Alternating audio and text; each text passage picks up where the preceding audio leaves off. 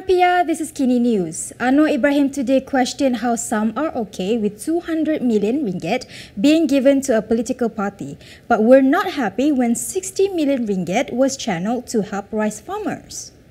Prime Minister Anwar Ibrahim has claimed that he was criticised by several politicians for asking an entrepreneur to help poor rice farmers. However, he said when that entrepreneur pays millions in political funds, they kiss his hand. Anwar said this during his speech at the launch of MRT Putrajaya Line at the Serdang MRT depot this morning. The Premier was referring to tycoon Syed Mokhtar Al-Bukhary, the owner of Bernas, who had to channel 60 million ringgit of his profits to rice farmers. Citing Al-Bukhary Foundation as an example, Anwar stated that the country needed a more transparent procurement system. Anwar said while Syed Mokhtar can give a political party 200 million ringgit, some people were not happy when the billionaire was asked to give back 60 million ringgit to the rice farmers. Anwar initially proposed the idea of Bernas sharing its profits with its rice farmers last July while he was still the opposition leader. After being appointed as Prime Minister, he reprimanded the tycoon over the company's monopoly on rice imports. While Michelle Yeoh is celebrated globally, those involved in local film Mentega Terbang are not getting as much love in the country. In fact, they've been receiving death threats. Khairi Anwar, the director of the controversial movie Mentega Terbang, has received a death threat. A message left at the director's house in Selangor read, quote, "You and your family must die." His car was also splashed with black and red paint. The Mentega Terbang movie is perceived by certain quarters to be a threat to Islam. Other notes found in his residence read, "Islam will rise up, #Mentega Terbang." In his police report cited by Malaysiakini, the 31-year-old director mentioned that actor Arjun Thanaraju's car was also splashed with red paint and acid in Ampang. However, it could not be ascertained if Arjun had received similar threats.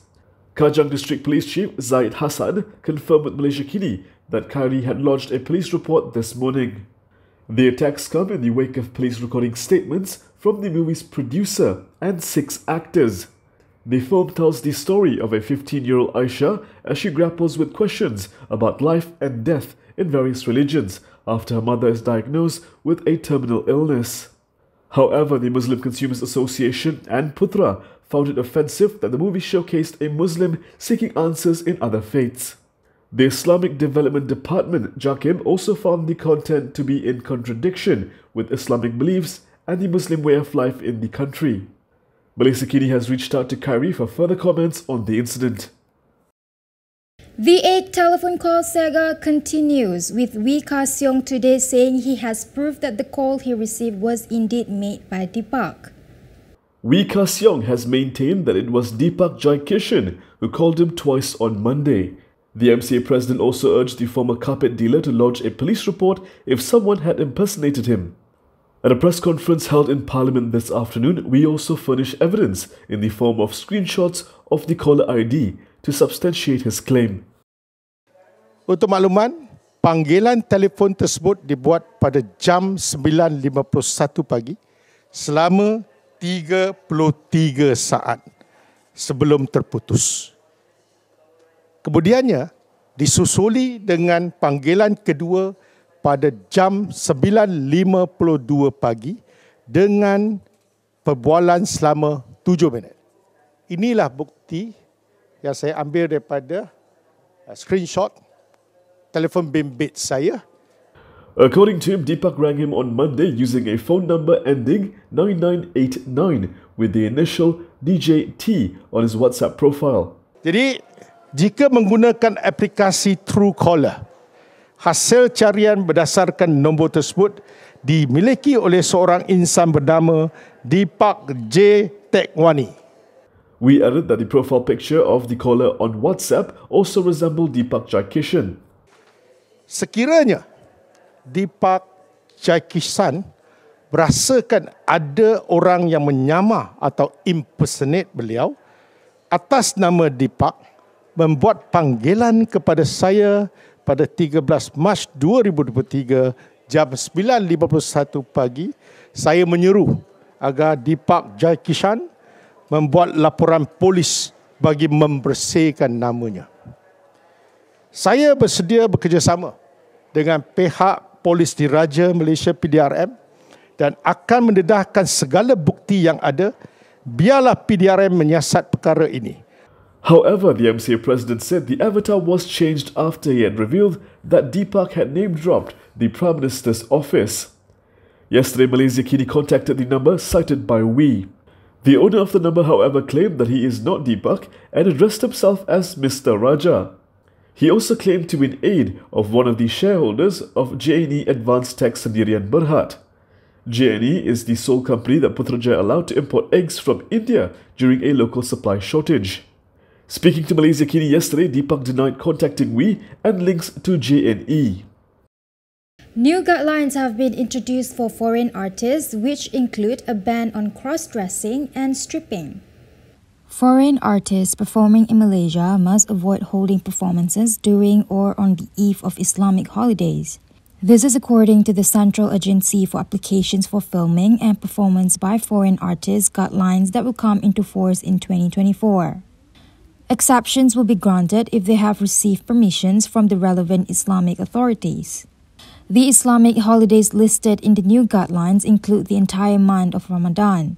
Other holidays include the Islamic New Year, Prophet Muhammad's birthday, Isra and Mi'raj, Nisfu Sha'ban, Nuzul Al-Quran, Hari Raya Aidilfitri, and Hari Raya Haji. Foreign artists are not allowed to hold performances on these days to show respect for religious activities. In comparison, Puspal's previous guidelines from 2019 did not prohibit performances on the eve of these holidays, nor do they explicitly prohibit performances on religious holidays apart from Ramadan. As for dress codes, the new guidelines explicitly prohibit foreign male and female artists from removing their clothes during their performances. In addition, male performers are prohibited from cross-dressing as women. Hadi Awang has found an unexpected ally in the form of PKR's Hassan Karim when it comes to the past leader's right to speak in mosque. Past President Abdul Hari Awang's defiance against royalty regarding his right to preach in mosque has received unexpected support. PKR lawmaker Hassan Karim said it is democratic for Muslims to listen to Islamic teaching not delivered by an official imam or preacher. Hadi had previously persisted in delivering sermons in mosques in Terengganu despite the prohibition by the State Islamic Council against doing so. Hadi claimed that there is nothing wrong with Muslim politicians delivering sermons in mosques or suraus. He said they have a duty to speak up on various matters, including politics. Responding to this, the Pasir Gudang MP said at least there is somebody who dares to challenge. Hassan also expressed the view that no one, including royalty or any political party, should be allowed to monopolize Islamic matters. The prohibition against all politicians from delivering a lecture or sermon in all mosques and suraus across Terengganu came into effect on March 2nd. The order was issued after state ruler Sultan Mizan Zainal Abidin became upset that some politicians had delivered religious lectures or classes and led Friday prayers without approval. Datuk Roy may be out on bail now, but the MACC will be seeking a new remand against him tomorrow. The Kuala Lumpur Magistrates Court today released a man known as Datuk Roy on MACC bail. This is after the expiry of his 3-day remand to facilitate an investigation into the Jana Wibawa program. However, he is set to be brought before the Putrajaya Magistrates Court tomorrow to be further remanded.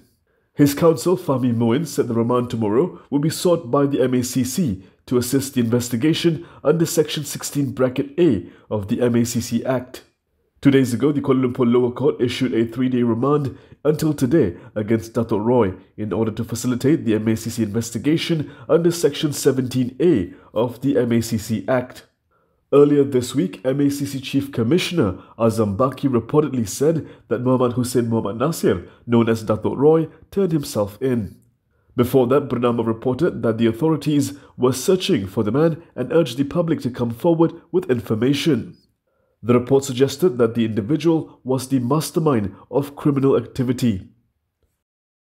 As religious issues continues to make headlines, Muda wants interfaith programs to be celebrated and not blocked. Muda has opposed the banning of Muslims from attending programs at non-Muslim houses of worship.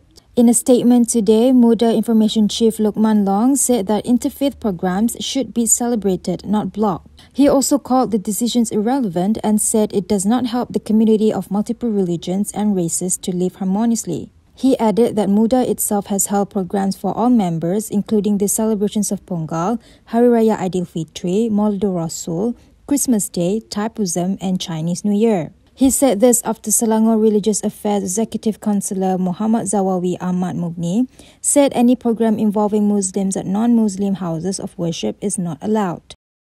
And that is all from me today. For more stories, you can go to KiniTV.com. You can also follow us on Instagram, Twitter, YouTube and Facebook for the latest news update. If you'd like to support independent media, do consider subscribing to Malaysiakini.com. I'm Pia. Thanks for watching.